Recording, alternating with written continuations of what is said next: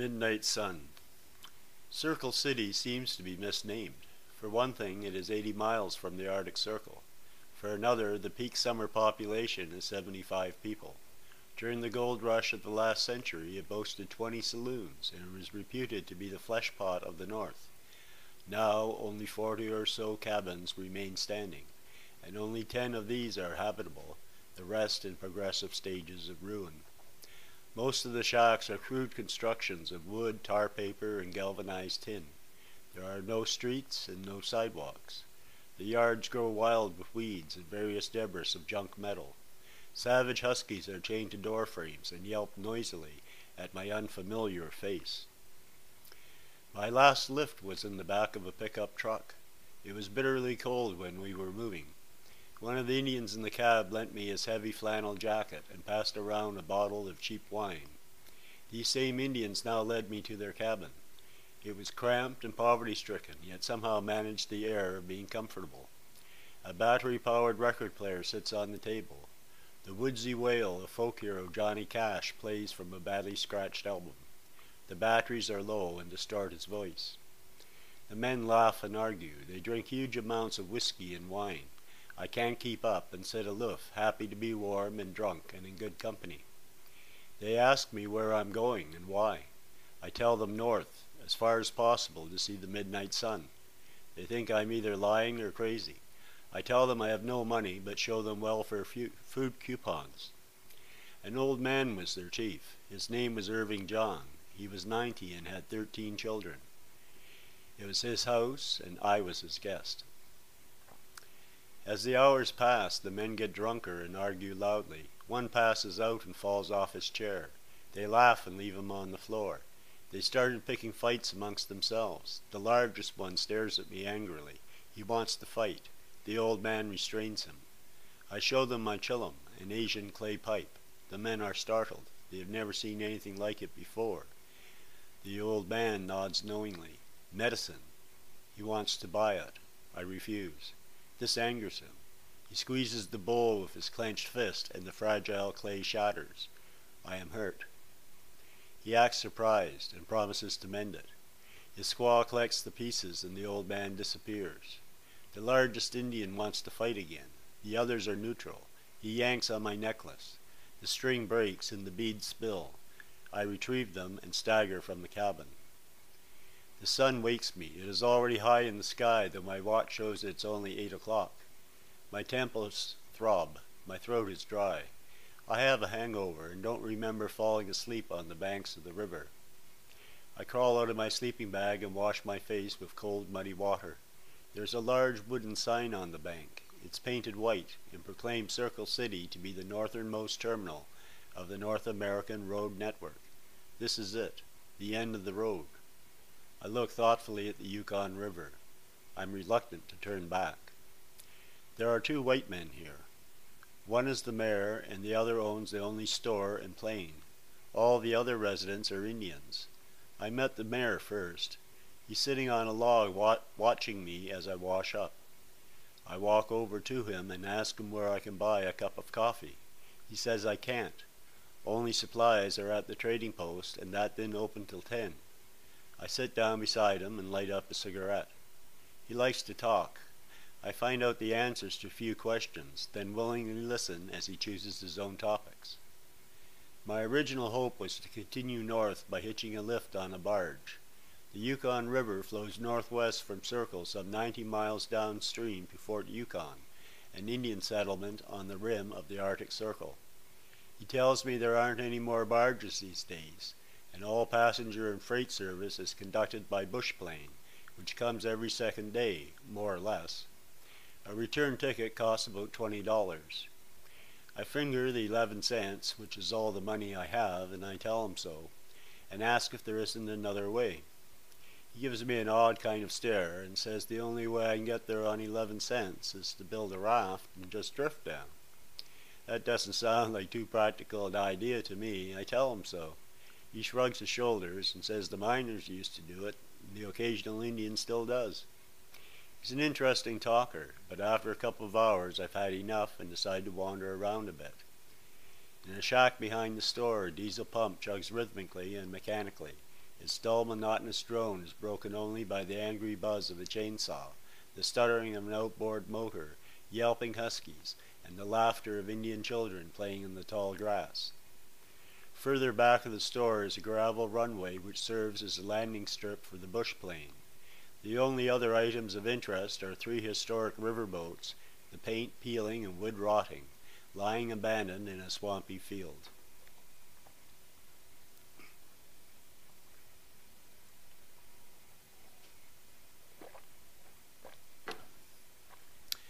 I'm sitting on the bank of the river again, and the idea of a raft is beginning to appeal to me. In fact, it sounds kind of romantic. Now, I've never been on a raft except in a duck pond. Hello?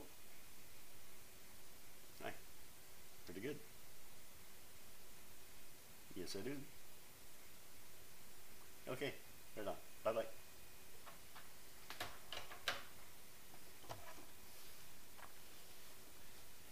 I'm sitting on the bank of the river again, and the idea of a raft is beginning to appeal to me. In fact, it sounds kind of romantic. Now, I've never been on a raft except in a duck pond, but it doesn't sound too bad. I mean, a canoe or a boat you can tip over, but a raft seems pretty well unsinkable. I'm thinking along these lines as a group of Indian boys come by and stop beside me. I can see they're curious and willing to be friendly, but a bit shy. When I tell them that I was at their party they had last night and some hangover I had this morning, they started grinning. They ask me if I'm going to be there tonight. I wonder if they're being sarcastic, but I can see they're not. I tell them I have doubts whether I'd be welcome since one of their older brothers wanted to fight me. They said, "Oh, that's Steve. He always fights when he gets drunk. He probably doesn't even remember it this morning." They say it so matter-of-factly, I begin to wonder if I'm not being oversensitive after all. I can see that some people might like to fight, like some people like watching football games, but I've always treated it pretty seriously. Then I ask if they've ever gone on a raft down to Fort Yukon. They say no, but some of their brothers have. I wonder aloud if the man who owns the trading post would give me some rope and nails and lend me a saw. They said no, pretty definitely, and I see they don't like him. I ask them why, and they say he's a crook, and cheats them when they buy food. Well, the mayor told me that the store owner was worth $70,000, and I know he had to take it out of somebody's hide. I figure it was the Indians who paid for it all right. The trading post was a new log building. Wolf pelts and trapping equipment hung on one wall. Heavy sacks of grain and flour were bunched in a corner. Cases of tinned food were stacked in aisles on the cement floor. I guess I disliked the man before I even saw him, but he sure didn't help matters. I asked if he'd give me nails and ropes for food stamps, and he gives me a blunt no. I ask if he'd lend me a saw, and he says no again, but he'll lend me scissors to cut my hair. That gets me pretty mad, and I go back to the river to sit down and cool off. There is a sled-like construction made of wood lying on the bank. It has a log frame about 16 feet long and 8 feet wide. Half of it is covered by 3/8-inch plywood sheets. I begin thinking that it would make a good raft. Better a raft than a boat dolly. 2 men in canoes come into sight around 6 in the evening. I help them beach the canoes, set up camp, and get a fire going. They cook supper for 3, and we sit around the fire smoking Bill Durham tobacco and drinking coffee. They left Eagle 6 days ago and are going to Fort Yukon. I tell them where I'm going and how, and they think it's a great idea. One of them starts telling me how he sailed rafts on the Mississippi when he was a kid. It sounds so good that I make up my mind then and there to start adapting the sled in the morning. The canoeists lend me a hand. I saw the frame in half and cut down 4 saplings, 2 for railings and 2 for oars. I get old rusty spikes from the abandoned cabins and nail 2 pieces of plywood to the saplings for paddles. I even punch holes in the sides of an old tin can to make a stove. Once I look up and Irving John is standing there above me. I nod, still sore about the chillum, but willing to take advice. Go ashore at night, stay in the middle of the river, stay away from deep-cut banks, watch out for whirlpools and gravel bars halfway. Make sure you cross the northern shore in 4 days. If not, you miss Fort Yukon, sail right down to the Arctic Sea, he smiled. Then he turns and walks away. I gather firewood for the stove and buy 2 weeks' supplies of canned food at the trading post. He isn't too happy about taking food stamps, but says right on them good anywhere in America and he has no choice. He gets pretty red though when he sees what I did to his boat dolly. The whole settlement is there, the Indians, the mayor, the canoeists, even a tourist from Nebraska who takes a picture of me on the raft for his hometown newspaper.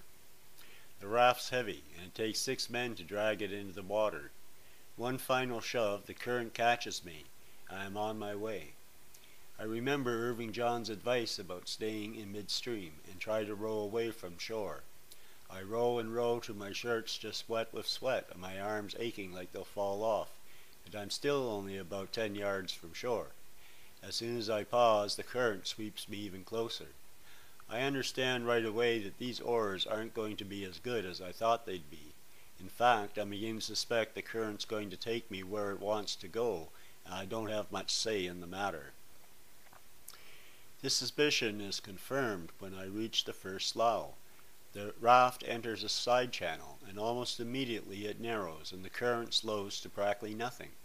At first I get uptight and impatient because I'm hardly moving. Then I get a sinking feeling in my stomach as I wonder what would happen if it petered out into a dead end. I tell myself not to worry, and eventually I begin to relax and enjoy it. I have lots of food. I open a can of corned beef and a package of cookies. I even light a fire and make a cup of coffee. I take off my shirt and light my pipe. The sun warms and I puff contentedly. It isn't exactly a forest. The trees are too sparse and stunted for that. It's more like a wild garden in its raw and primitive state. An Arctic Garden of Eden, still virgin to the species of man. I begin to feel that rafting is an ideal way to travel. It sure beats walking. The woods drift by leisurely. Twigs crackle in the tin can, giving sweet smoke. I can see all kinds of birds and rabbits, and even a bull moose who can't quite believe me and lumbers off into the bush. All of a sudden, the slough rejoins the main stream, and the current carries me due north. It looks more like a lake than a river. After a while, I'm a mile or two from the nearest shore. The mayor told me the river was 30 miles wide at some points, but I didn't realize. A lone seagull circles hopefully in rings around the raft. I drop breadcrumbs behind me, glad for the company. This raft feels mighty small in all this water. Black clouds come up from behind. The temperature drops and I put on my nylon jacket. The sky fractures with lightning. A moment later, a roll of thunder. My hair bristles with static electricity. A few scattered drops fall against my cheek, wet and heavy, the stove sizzling. A celestial dam bursting and rain flooding down. It falls in sheets of water, making the river choppy and limiting vision to 100 yards. Its fury passes in the first half hour, settling down to a steady drizzle. I'm cold and wet, and so's the firewood. I wait patiently for the clouds to disperse and the sun to burst into new life. Hours pass. I'm making good time. Heavy earth from overhanging cliffs falls into the water, making gunshot sounds. I see the slough about a mile downstream and decide to follow it north in calm water. When I get closer, though, I think it's too narrow and try to row into the main stream. My rowing must cancel the natural tendency of the current. With growing horror, I head straight for the jutting bank which divides the current in two. A driftwood logjam fronts the bank of the island. At the last moment, when I know a crash is inevitable, I throw myself on the floor. I roll with the shock of impact and scramble to my feet. One corner of the raft is caught on a log. It's stuck, and the current rushes by wildly on either side. I use the oar as a lever to pry it loose. The oar snaps. I fall backwards, pushing the end of the raft under water. I lunge forward, but within seconds the raft begins to tip. The stove slides off into the river.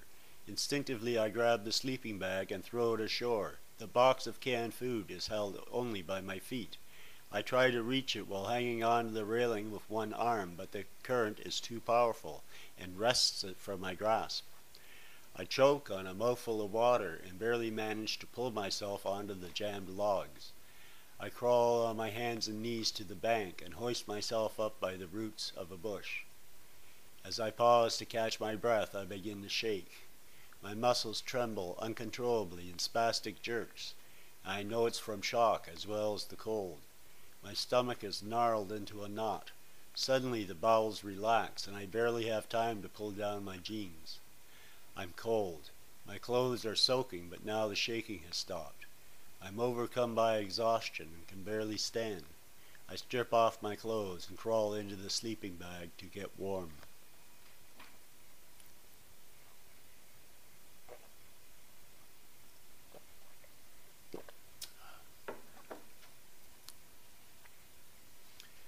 When I wake, it comes as a surprise to find I've been asleep for several hours. 1/5 of the raft shows above the surface. The knapsack, if the rope is held, must be 6 feet under water. Worst of all, the food is at the bottom of the river and beyond recovery. I'm ready to bawl, but it costs too much effort. I stare numbly at the submerged raft in dismay. I'm stranded, and there's a very real danger of slowly starving to death. I have to pry it loose, but half an hour passes before I find the courage to crawl back out on the log jam. I push, but it doesn't budge. I use the remaining oar as a lever. It moves slightly, but the current's pressure is too great and the oar snaps in two. I pause to regain strength, then wedge myself between a log and the raft, pushing with all my might. The raft moves slightly, then floats to the surface. I hastily retrieve my wet clothes and sleeping bag, fearful lest it break loose without me. One good shove releases it, and I jump on board as the current takes it. Fortunately, the rope has held, and I'm able to pull up the knapsack. I raise my arms to the sky, reaching into the stars. I'm naked. The breeze ruffles my hair. My laughter echoes through the bush. The exuberance gradually subsides into quiet awe. The only sound is gurgling water, the croak of a frog, and the honks of geese winging across a twilight sky. I pass the slough, a second channel, and enter another slough. The sky is blue 24 hours a day, and I continue until 4 a.m., catching 4 brief hours of rest, and start again. The slough is shallow and dead calm. I get off and push, my feet sinking into the mud bottom, my legs numbed by icy water. 3 hours later I reach the main stream and recover an average speed of 8 to 10 miles per hour. It's quiet and peaceful for the rest of the morning. My attention wanders, and I don't see the whirlpool until it's too late to avoid. My forward movement is checked and I swing around in a circle. I'm apprehensive, remembering stories of whirlpools strong enough to suck under a canoe. This is much smaller, though. On the 5th or 6th time around, I'm getting dizzy. I lie down on the floor of the raft and wait for the merry-go-round to stop. A more serious situation arises later when a sudden change of current swerves me under an overhanging bank. A small tree hangs straight down, its tips trailing in the water. It's directly in my path and threatens to snag me with the current swamping the raft from behind. I grab the branches and push upwards with all my might. I lift high enough to clear the raft, but disturb the roots of the tree, creating a shower of loose stones and mud. I kneel on the floor, looking up at tons of earth blotting out the sky. Lumps of wet clay splatter the raft. My heart races as I wait expectantly for the coup de grace. It doesn't come, and the raft swings clear from harm. Once again an interlude of rest, during which nothing more exciting happens than the sighting of a bear and her cubs. Then I entered a slough different from the others.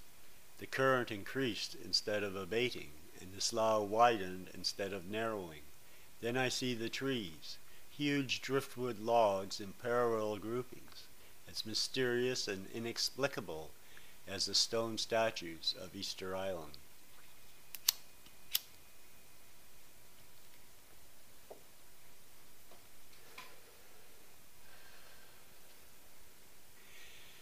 Suddenly it becomes clear. The slough is a trap. Impossible to retreat because of the current, and the exit blocked by gravel bars. The raft hits bottom, frees itself, then grounds again. I jump off, push it free, but it grates again, solidly. I curse and push and pull like a madman, gaining inches, but at an exorbitant cost. Energy depletion, gasping for breath. Light rain falling all morning. Water level, rising or falling? Gamble? Seeking warmth, rest, buried in sleeping bag. 4 hours, waking, checking water level, 2 inches. Fever, insanity, cursing, pushing, every ounce of muscle strength. Raft frozen, feet sliding in loose gravel, falling on my face. Cold water has a sobering effect. Not knowing what else to do, I sit down. I still can't accept it, yet I have to. The journey is finished. Nothing to do but wait. For a search party? Maybe. How long? Who knows? It's a shame about all that food at the bottom of the river. Could be 2-3 weeks before rescue. No need to panic. Fast. No physical danger. It'll get you stoned. Suddenly feeling alone, my individuality becomes a curse. My idealism a cheap facade for failure. I've been an outlaw all my life, a debt to be paid in full. Why self-denial? Why self-destruction? Tears flowing down my cheeks and sobbing uncontrollably. God! I screamed in anger, my fist clenched and smashing down on the plywood floor. Sleep forgives. Its merciful arms comfort me like a mother its child. A new day. The rising sun gives freely of its energy to warm my limbs to life. I wash my face in the river, drink deeply its muddy water, sediment grating on my teeth, as thick as soup. Problem number 1. Some sort of SOS signal, possibly out of stones gathered on from the riverbed. Better still, I take a roll of tin foil from the knapsack and wrap it around the railing and oar. It reflects the sun's rays like a jewel. A smile of satisfaction on my face. It should light up like a Christmas tree when seen from the air. Problem number 2. Finding a book of wet matches, separating them carefully and letting them dry. Eventually gathering firewood snagged in the roots of the driftwood trees. Lighting a fire and keeping it going. Something to do. Problem number 3. Keeping busy. It's amazing how little there is to do on an 8 by 8 foot raft. Luckily I have a penknife. Searching for a piece of driftwood, carving a plaque. Brian Grieveson, Yukon River Expedition, June 18, 1970. Keep track of the time. Difficult in perpetual sunlight. 1 ring notched for each passing day. Cut tin foil in strips, insert in recessed characters. Nice contrast, liquid silver and wood grain. Waste 2 days. On the evening of the 4th day I hear an engine. It's a motorboat. I watch it pass the mouth of the slough. I can even see 2 men inside. I shout and wave frantically. They can't hear me above the noise of their engine. They don't look my way. The sound of their motor fades. I decide to cross the island tomorrow and work my way through the bushes to the mouth of the slough. I'll have a better chance of flagging a boat there. Today is June 21st, the longest day of the year. I sit in the half-lotus position, meditating on the setting sun. If I was at the Arctic Circle, it wouldn't have set at all. Even here, it only sets part way, then moves horizontally along the horizon, to rise again, tracing a horseshoe curve. For 2 or 3 hours, the sky blends bright red, purple, and orange, shifting bands of color. Sunset and sunrise combined. I sit cross-legged without moving, without speaking, in total awe of the magnificence of God's creation. The swirling murmur of the river symphony is by now as familiar as my own heartbeat. It is the all-pervading aum of the river's breath. The cry of a loon, of a single duck, or a seagull mantra was in complete ecological harmony with this Arctic paradise. The morning of the 5th day. I hoisted the sleeping bag over my shoulders along with the knapsack and picked up the broken oar. I took one last look at the raft. It seems very small, yet I leave it behind with reluctance. It's shallow almost to the bank where the water creeps to thigh level. I need both hands to hold the oar in front of me. The current's quite strong. If I slip, the weight of the knapsack will drag me under. The ice water numbs my legs. The lack of food has taken its toll. I pause frequently to rest.